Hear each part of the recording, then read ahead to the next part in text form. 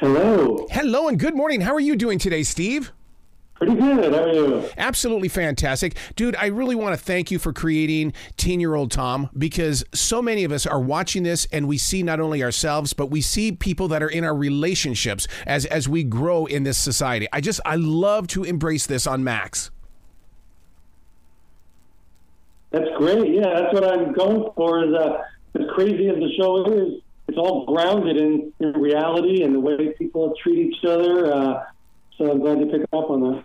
One of the things that this show does is that it really does kind of put us in a situation of what would I do? And I love it when writers do that, because you look at yourself in the mirror, or you basically look at yourself just sitting down the sofa watching 10-Year-Old Tom, and you go, what would I do? And is that what you do when you're starting to put the stories together? Absolutely. Hopefully that happens at every big turn in the show.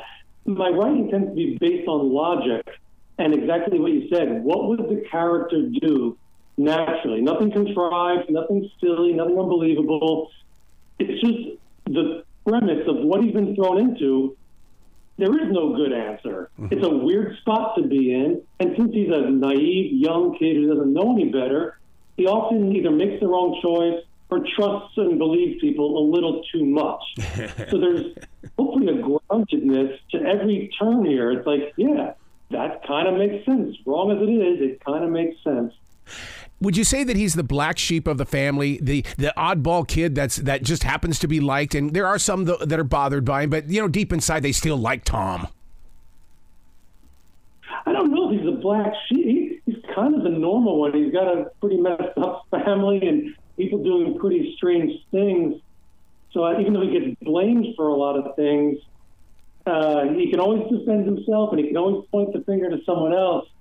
So I try to treat him as this blank slate, this middle ground. He's just a lot of the stories just pass through him. He's not necessarily doing anything wrong himself. At least that's the way he sees it. Listeners need to understand that before you got into the animation and the TV show 10-Year-Old Tom, is that you came from the world of advertising. My God, what was it like to write copy with you? Because with your imagination and what we're seeing on TV right now, this has to be the adventure of your life. Yeah, I actually had a good run in advertising because I did a lot of Budweiser commercials. It was very entertainment-driven, just kind of writing characters, really. I did a lot of Super Bowl commercials with the Budweiser Lizards and that kind of stuff. So my first voice thing was a Clydesdale commercial where I played a donkey who always dreamt of being a Clyde. So, it wasn't that different from what I ended up doing in TV. It kind of paved the way because I think people picked up on my strong suit. It was in writing dialogue. It was in quickly creating characters that you felt like you knew and liked and cared about. So if you can do that in 30 seconds, it's even easier to do it in a half hour. But yeah, it really paved the way for all of this. Becoming the voice of Tom, was it something that you had to create on your own and develop that style, or was it you knew what Tom was going to sound like from the very beginning? Yeah, it's really just me talking. Any voice I've ever done is some version of what you're hearing right now. Mm-hmm. I don't really put much of a character on. I don't think about this stuff at all.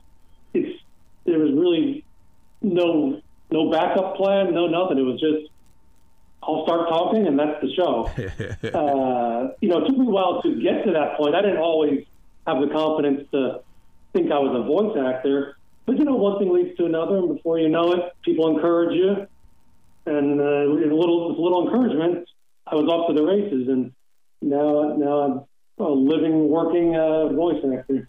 Well, speaking of voice acting, the 10-Year-Old Tom has basically become a platform for so many other actors. I mean, you've opened that door. It's fun to sit there and listen to the voice going, is that so-and-so? And then you go and do the research. Oh, my God, they're on this show, too. Yeah, I've been so happy with the actors that we get. It's always surprising. It started with Malkovich when we reached out, and it was almost as a joke. All right, might as well ask them.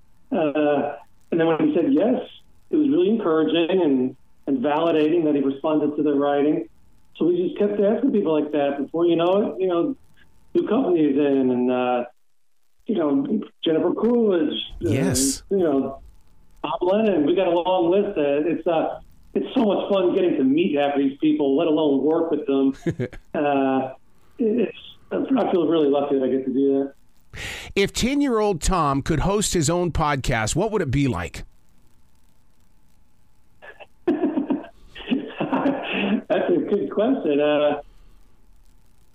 I don't know. He'd probably just be trying to make sense of it all and wondering why everyone around him is so crazy except him. I think he would have a lot of questions. He'd probably finally be putting people on the spot saying, what the hell is wrong with you? I don't think he'd be doing this when he's 10, but yeah, years from now, maybe that's a good podcast, looking back on it all and all the damage everyone did to him. Man, I want to congratulate you on 10-year-old Tom, and I just can't wait to watch more episodes and watch you grow as a writer and as an animator, sir. You guys be brilliant today, okay?